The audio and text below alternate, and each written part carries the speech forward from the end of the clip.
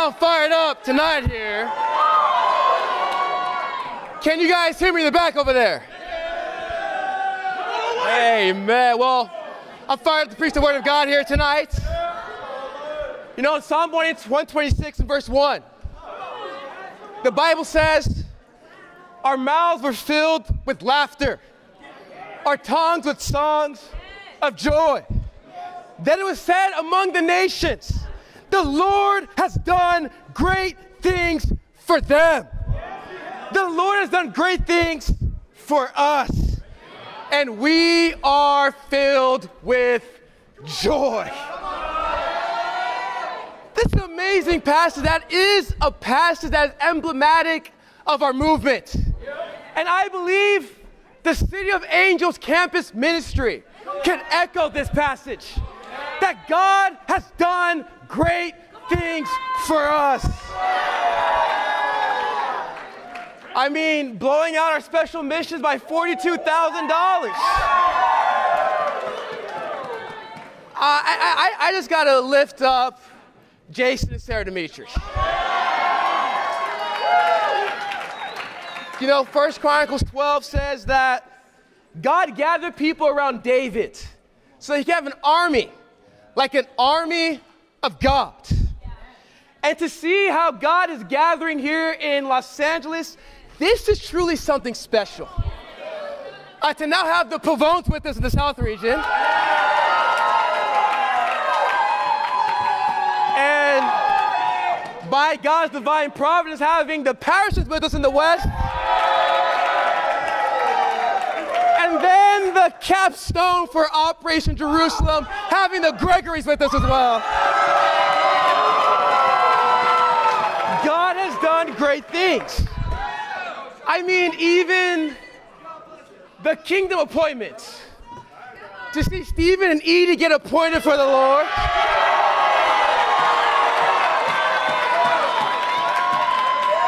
And already been sent out to see that Alexanders get appointed for the Lord.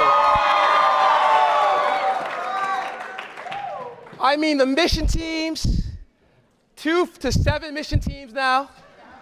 From Thailand and DFW, Lincoln, Maui, Kona, Denver.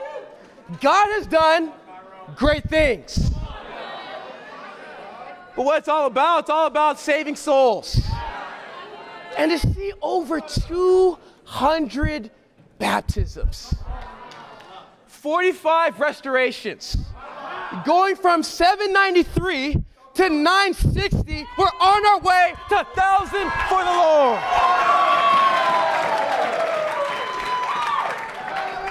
And God did all of that. You know, I'm excited for the basketball tournament tomorrow. And as Jason said, God is sovereign. And whoever God wants to win, God's going to allow them to win. But it's going to be a fun time for the Lord. But in most sports, there's something called halftime. And during halftime, you have a coach that always gives an inspiring speech to the team. If they're down, we see what we can do better. If they're up, we continue to do what we're doing, but go even higher. And it's interesting, I was thinking about it, what do we talk about after God has done all those great things? It is indeed week 26 out of 52. It's halftime of the year. So I was thinking about it, what does Coach Jesus, what does our Lord and Savior want to say to the LA campus ministry? I couldn't think about only one passage, John 14.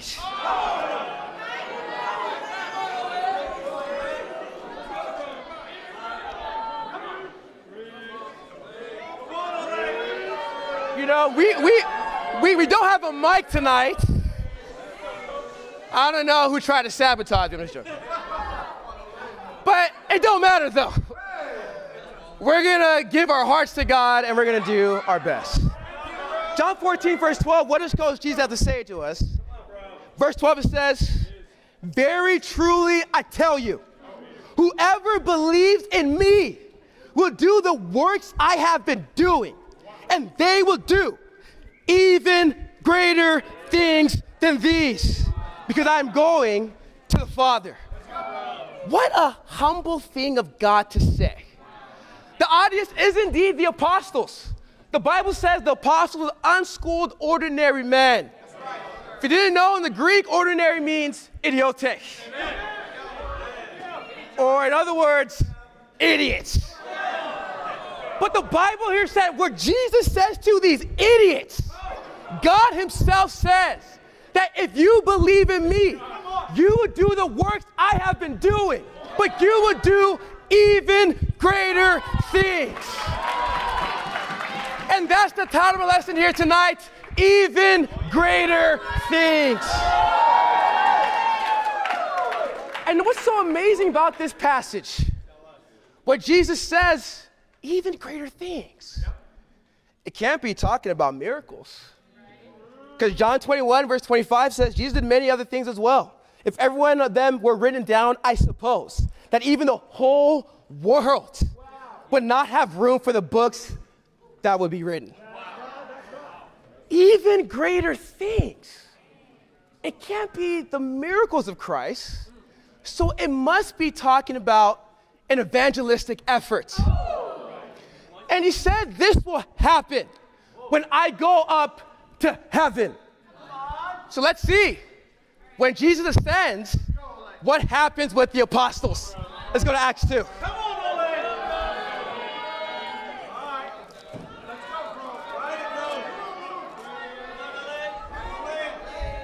I'm going to be drinking a lot of water tonight, so.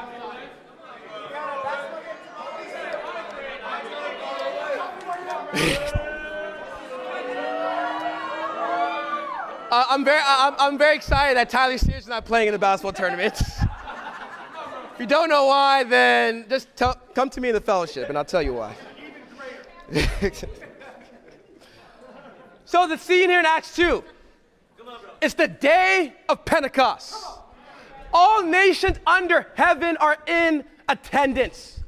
Most commentators believe millions of people were there. And we know from the Kingdom of God study, this is the ushering of God's kingdom. And God indeed gives Peter the keys to the kingdom.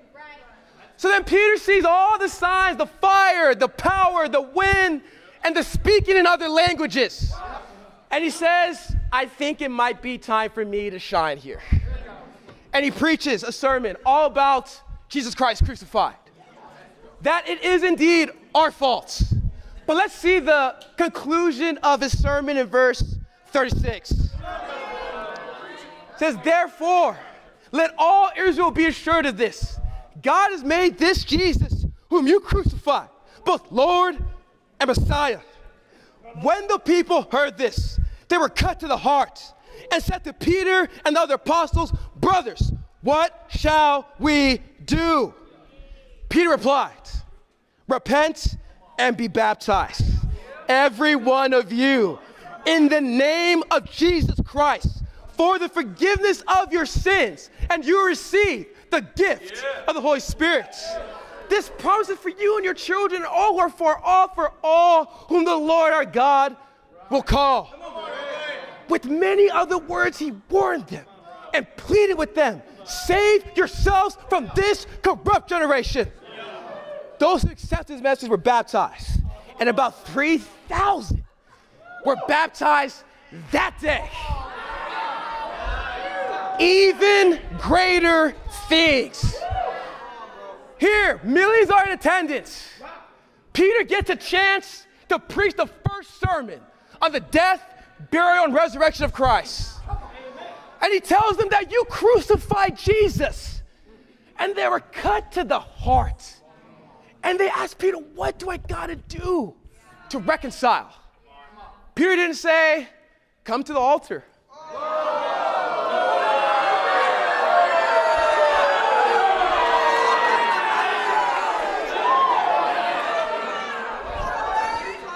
Peter didn't have a guitar and the little lights and say, repeat this prayer after me. Peter didn't say, bring the babies and let's baptize them. What Peter says, you got to repent. That Greek word repent is metanoia. Means a changing of your mind. And then to accept the will of God. Then when you repent, and only then when you repent, it's time to be baptized. And it's simple. Repent and be baptized for the forgiveness of your sins, and you receive the gift of the Holy Spirit. And that day, 3,000 were baptized. At the end of Jesus' ministry, he had 120. In the first day of the apostles' ministry, they saw 3,000 get baptized. Even greater things. Very quickly, though, to challenge them with this passage. If you're a guest here this morning, or it's not morning, it's tonight. If you're a guest here tonight, I want to encourage you and inspire you to study the Bible. And make sure, because real faith says that you would do what Jesus did, but do even greater things. Is that your faith here tonight? Let's see how these men and women behaved after they got baptized. Verse 42, Bible says, they devoted themselves to the apostles' teaching and to fellowship, to the breaking of bread, and to prayer. Everyone was filled with awe at the many wonders and signs. It said those who got baptized devoted themselves. That word devoted can be seen as addicted. They were devoted to the apostles' teachings, to breaking the bread, to fellowship, and to prayer. And I believe we have so many people who've been baptized this year to see all the new faces, to all those who made a decision to reconcile themselves with Christ. All the great things that we have to look at, that God did that. But he did that through your faith.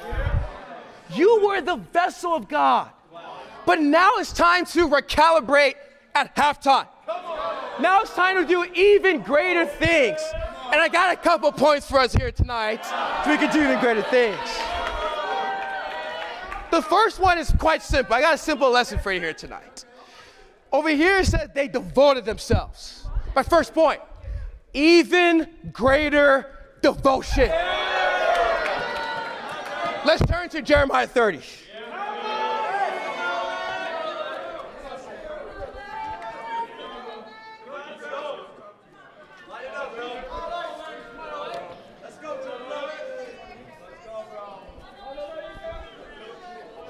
Let's read verse 1.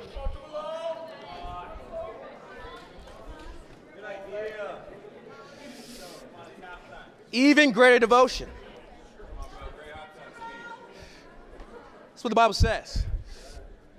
This is the word that came to Jeremiah from the Lord. This is what the Lord, the God of Israel, says. Write in a book all the words I have spoken to you. The days are coming, declares the Lord, when I'll bring my people Israel and Judah back from captivity and restore them to the land I gave their ancestors to possess, says the Lord. These are the words of the Lord spoke concerning Israel and Judah. This is what the Lord says. Cries of fear are heard. Terror, not peace. Ask and see, can a man bear children? Interesting. Then why do I see every strong man with his hands on his stomach like a woman in labor? Every face turned deathly pale. How awful that day will be. No other will be like it. It will be a time of trouble for Jacob. Amen, Jacob, baby. But he'll be saved out of it. It's an interesting passage. You want to get scared straight, read Jeremiah and Isaiah. It'll scare you right straight. Let's get into the context of this passage. The year is indeed 588 BC. What happens in 1000 BC, the Israelites are at the height of their kingdom as David is the king. He has a son named Solomon who has a terrible lust problem, and the kingdom deteriorates at the end of his leadership. But then his son, grandson of David, Rehoboam, destroys it because of his harshness. And then there's years of strife after this civil war. What was a unified kingdom of God became scattered people. Northern kingdom called Israel, southern kingdom called Judah. And then what happens in 606 BC, Babylon comes and takes the people into captivity. But then in 586, there's a complete destruction of God's city, Jerusalem. And this is 2 years right before the impending destruction. And God is trying to get their attention. But what happened? How did a powerful movement become a desolate wasteland? Well, 2 Chronicles 36 in verse 16 says, but they mocked God's messengers, despised his words, and scoffed at his prophets until the wrath of the Lord was aroused against his people, and there was no remedy. It's simple. What happened to God's people and why God had to discipline them? They lost their devotion to God and his messengers. You see, a lack of devotion will lead to total destruction. Now, what was God's solution for his people? Well, let's drop down in verse 21 of Jeremiah 30. Verse 21 says, their leader will be one of their own. Their ruler will arise from among them. I'll bring him near, and he will come close to me. For who is he who will devote himself to be close to me, declares the Lord. So you will be my people, and I will be your God. What was his solution? This is indeed a prophecy of Christ himself. That the Messiah will come and bring a messianic kingdom. And Jesus was the perfect example of someone totally devoted. But then God says, who's going to be devoted like him? Who's going to be devoted to be with him and his kingdom? Because he knows a lack of devotion leads to total destruction. You see, I believe with, over 200 baptisms, we're working hard. People are sharing the faith. And I think sometimes we could be so focused on devoting ourselves to the work that we forget the heart work. Because hard work is hard work. God is asking who's going to devote himself to him. He's saying, I want a people of my own eager to do what's good, to go and work hard in their relationship with the God, to work hard in prayer, to work hard in their quiet times, to work hard so they can see God one day in heaven. Even greater devotion. I believe it's time for us to really consecrate ourselves once again. With all the hard work that we did, I'm not going to lie, I'm tired. But that's why we have halftime. At halftime, what happens? You get some water. What's the water supposed to be? The living water. The Bible. As we're in halftime right now, it's time for you to drink up. Because you need to get some hydration.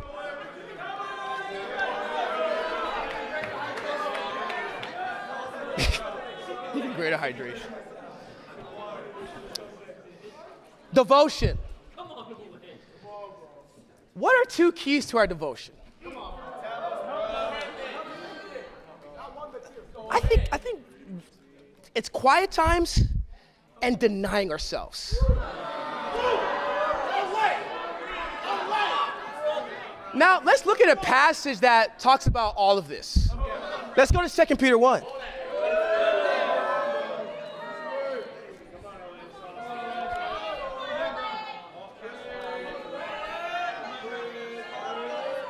You know, Peter was one of those apostles who did those greater things. But if you look at Peter's life, the guy was kind of a mess at times. Maybe some of us can relate. But now we're reading the last writings of a more seasoned Peter. And let's see what he says in 2 Peter 1 in verse 5. The Bible says, for this very reason, make every effort to add to your faith goodness. Goodness, knowledge. And knowledge, self-control. Sounds like deny yourself. And to self-control, perseverance, and to perseverance, godliness, and to godliness, mutual affection, and to mutual affection, love. For if you possess these qualities in increasing measure, they will keep you from being ineffective and unproductive in your knowledge of our Lord Jesus Christ. But whoever does not have them is nearsighted. They have no vision. And blind, forgetting that they have been cleansed from their past sins. Therefore, my brothers and sisters, make every effort to confirm your calling and election. For if you do these things, you will never fall away. And you receive a rich welcome into the eternal kingdom of our Lord and Savior, Jesus Christ. Make every effort sounds like a lot like devotion. And Peter here says that you got to add to your faith. And he talks about all these different qualities. And this, what's so important over here, he says, to confirm your calling. All of us who've been baptized, you've been called. But one day, God's going to come back and see who was chosen. For you to confirm your calling, you have to make every effort to devote yourself to God. What does he say? He says, first, faith to goodness. That, when you become a disciple, you just become a better person. I mean, if you met me when I was not a Christian, I don't even want you to meet me when I wasn't a Christian. I was a terrible person. I mean, I didn't want it. Even this idea of even speaking to this many people. When I was a Christian, I would freak out. I was mean. I was angry. I didn't like people. But then you add some goodness. And I know I'm talking about my sin here, but I know some of y'all sin too. And we had to add some goodness to our faith. Then goodness, knowledge. You see, we can't have the first principles be our greatest knowledge of God.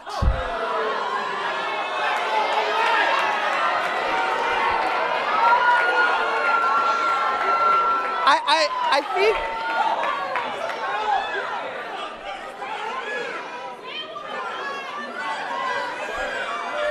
one, there's a lot of young Christians who just got baptized. You gotta get a vision to know the Word of God. Hosea 6 verse 4 says, my people perish because of a lack of knowledge. Add knowledge. And then he says, self-control, denying yourself. Isn't that something? As disciples, we gotta learn self-control. What's the quickest way to kill your devotion? Just get into a lot of sin. If you sin and you lack self-control, it kills your devotion. But when you have self-control, you say, I'm not going to do that. I have too much control. I'm not going to masturbate. Instead, I'm going to annihilate. I'm not going to get discouraged. Like, discouragement is a sin. It's a lack of self-control. I'm not going to lack faith. I'm going to be faithful. Because when God says something, it's going to happen.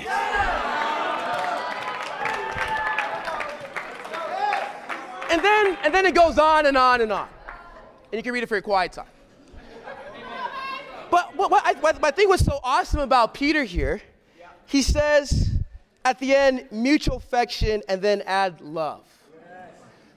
We know in John 21, after Peter denies Jesus 3 times, Jesus restores him and asks him 3 times, do you love me? And I heard it typically preached that at the end, at the first 2 times he says, I phileo you, which is the same translation for brotherly love that we see over here.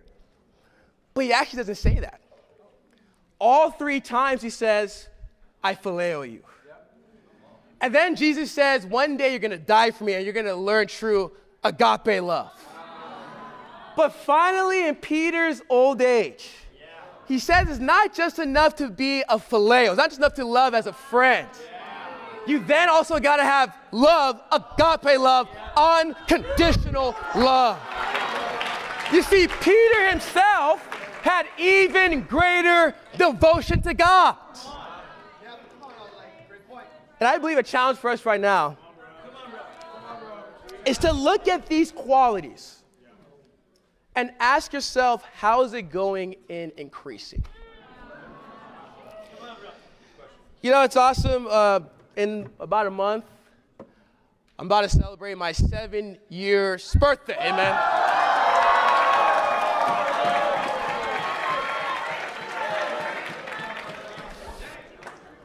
July 31st, 2016, I got baptized at the GLC. And through those 7 years, there have been many times where my devotion was tested. And just like Peter, there's times where I was down, and there's times where I got back up. And as a disciple, you learn getting back up is the best quality you can possibly have. Now, it was great that last week, Regina and I, my incredible wife,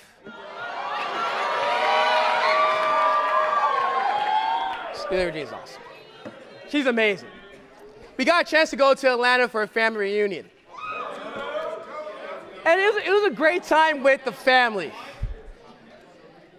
And it was the first time we did it, and we also celebrated my grandfather turning 90 years old. And my grandmother turning 78. So I was like, I gotta reach out to my grandfather.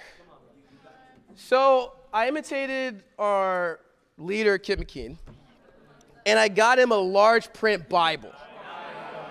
And I gifted it to him, and right before we left, he started reading it. And I'm praying that my grandfather can study the Bible one day and become a disciple of Jesus.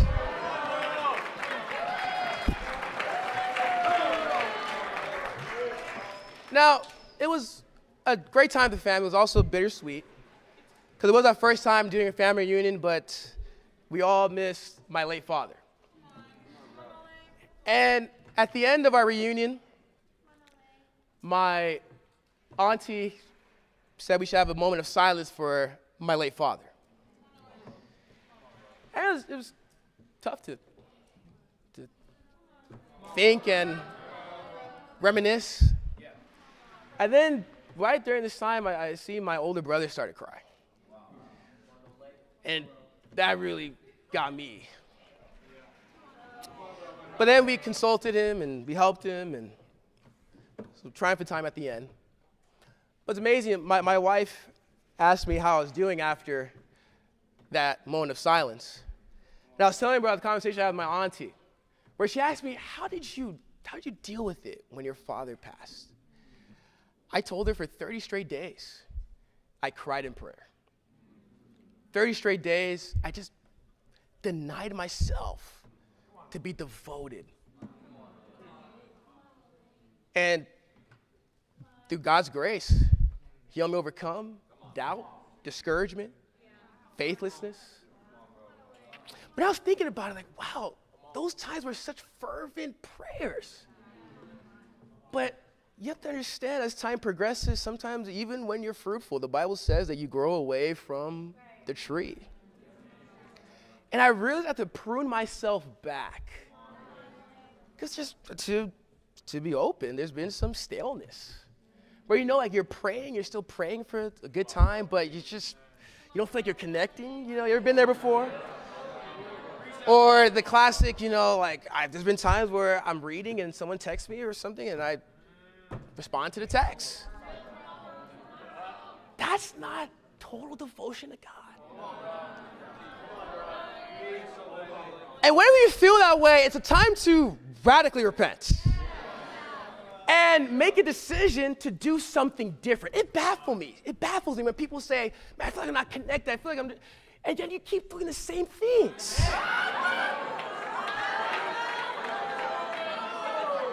That's the definition of insanity. Doing the same thing over and over again, but expecting a different result. The Bible says in Proverbs 4:18, the path of the righteous like the morning sun, shining ever brighter and brighter to the full light of day. The Bible says the righteous get brighter and brighter. This scripture has to be what explains us. Now, my personal challenge for myself is to finish the Bible by my birthday.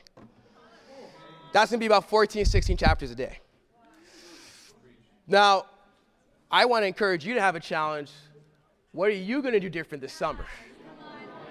Is it to finish the Bible in a year? Is to have more elongated prayer or more prayer fervency, or read some soapy books. Read Dr. Mike Patterson's book. It's all about campus ministry. Read Cops. I mean, some of us are cops but haven't even read Cops.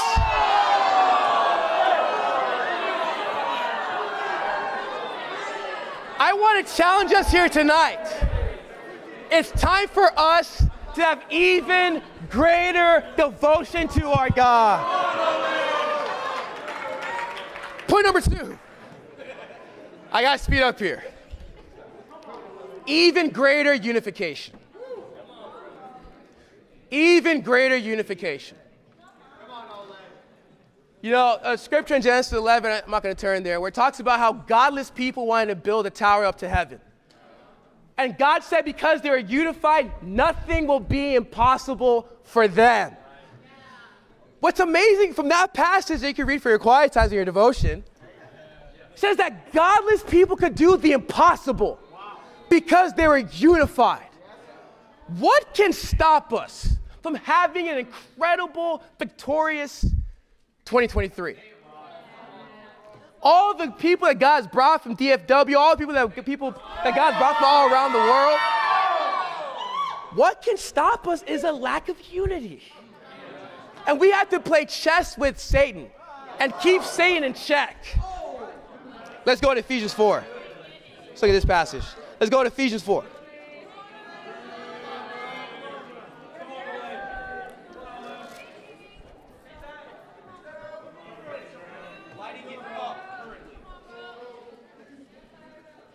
Ephesians 4, verse 1, the Bible says, we're going to go through it. It says, as a prisoner for the Lord, then I urge you to live a life worthy of the calling you have received.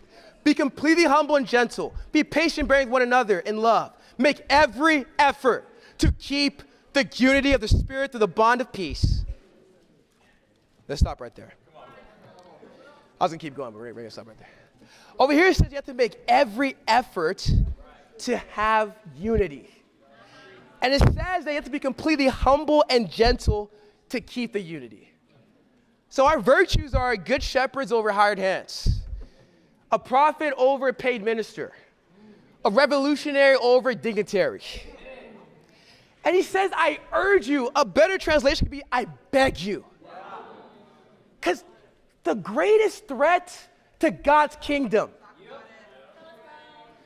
is you and I. A lack of unity can destroy God's kingdom. But we need to be those who are going to bleed for unity, who are not going to care about our position, who are going to care more about winning. As Jesus prayed for us in John 17, I pray, and right now he's in heaven praying for us. I pray that they be brought to complete unity. And he says after that, so that the people will know, that the world will know that I have sent them. How are the nations going to know that we are the true movement of God? It's by our unity.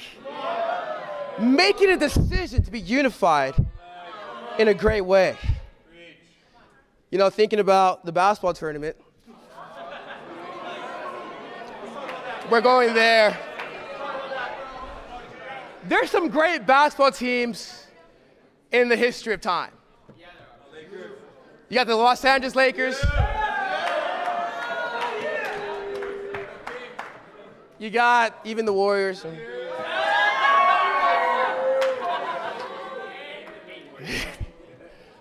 But one of my favorite teams was the 2008 Olympic team, the Redeem team. What was amazing about this team is that prior to them, in the 90s, they had the Dream Team. And these people, Michael Jordan, Larry Bird, probably the greatest team ever assembled. They destroyed their competition. But then the world got better at basketball. And they started beating USA. And like, we're not letting that fly. So then they have Kobe Bryant, Dwayne Wade, LeBron James, Chris Bosh, and many more, Carmelo, Chris Paul, Darren Williams.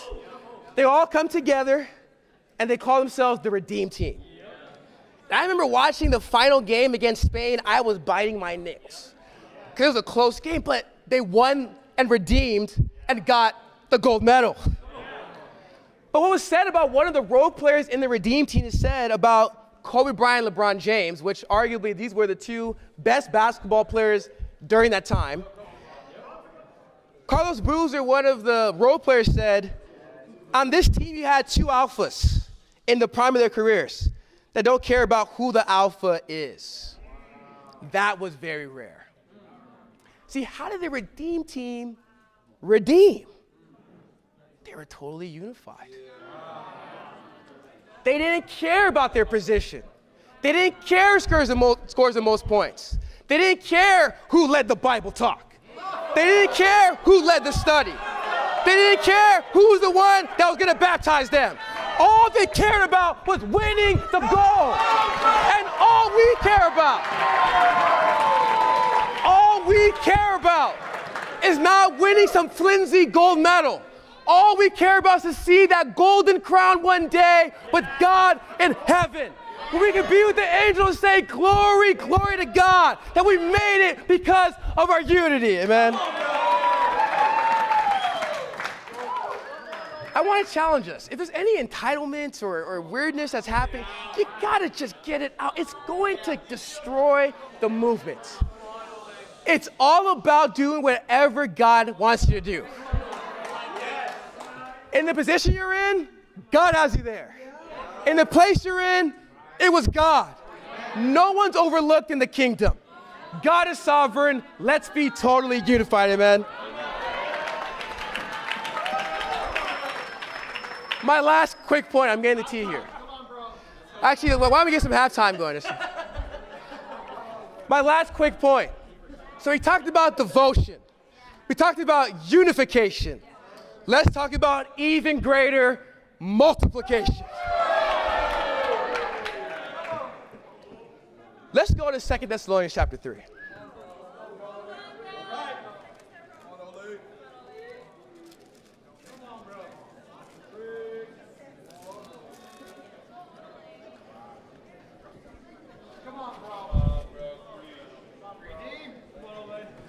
Verse 1 of chapter 3 in 2 Thessalonians. Bible says, as for other matters, brothers and sisters, pray for us that the message of the Lord may spread rapidly and be honored just as it was with you. Here, Paul is addressing the church in Thessalonica, which he did plant. And he said, pray that the message of the Lord may spread rapidly, have rapid multiplication. so that God can be honored. What does that teach us? Multiplication honors God. When you multiply, God is glorified. And that's why we focus on giving God glory through bearing much fruit. And it's simple. Matthew 9:35 says that the harvest is plentiful and the workers are few. Now, that scripture reads the same in the fall semester, reads the same in the spring, and reads the same in the summer. The harvest is plentiful, but the workers are few. We blew our special missions. Now it's time to get focused on the harvest and to look at what was done in the past. But my Bible says the end of the matter will be better than the beginning. I believe 150% that the end of 2023 is going to be greater than the beginning of 2023.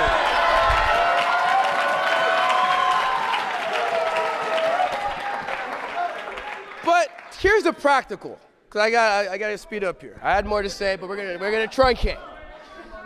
The practical is, if we're in the fall, and then we have the same people being able to lead the studies, we can multiply, but then we're gonna run dry. Because we need more disciples that could teach. If you're a new Christian, I hope you have a vision to get effective. How did Jesus do it? He multiplied himself into other men. And those men, when they thought they killed Jesus, they realized there were 120 more of them. And those 120 sold out, devoted disciples, went on to evangelize the nations in one generation. And I want to inspire us here tonight. We're in the beginning right now. Getting to 1,000 for the Lord, we have to understand God is greater than that. It's not just about getting 1,000, it's about getting to tens of thousands. Because when you multiply, God is glorified.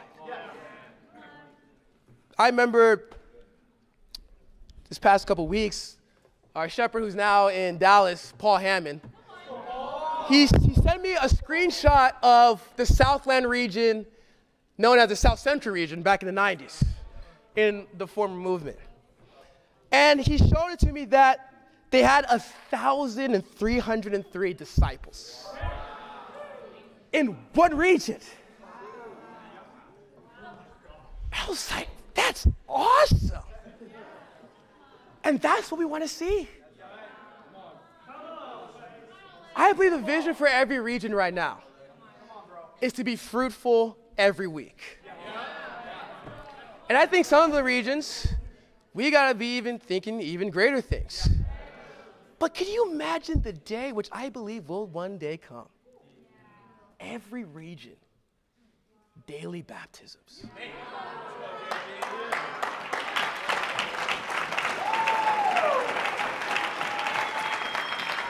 I believe it will happen through your faith, because we're going to see even greater multiplication. To close out, let's go to Revelation 14.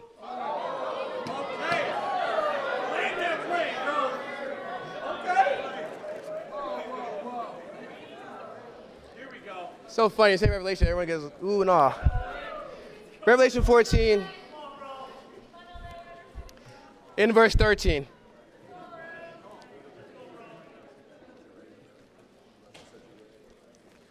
Bible says in verse 13, Revelation 14 says, then I heard a voice from heaven say, write this, blessed are the dead who die in the Lord from now on. Yes, says the Spirit, they will rest from their labor, for their deeds will follow them. What's amazing about this passage, it says that when we go up to see God one day, our deeds will follow us. And I believe that when God sees the deeds of the City of Angel International Christian Church and all the disciples all around the world, He'll see that we all made a decision to be vessels of God. That we all made a decision to say, yes, I have true faith. That we made a decision to do even greater things than God. And I believe that if we have even greater devotion, we will see even greater unification, and then we'll see even greater multiplication, and to God be the glory.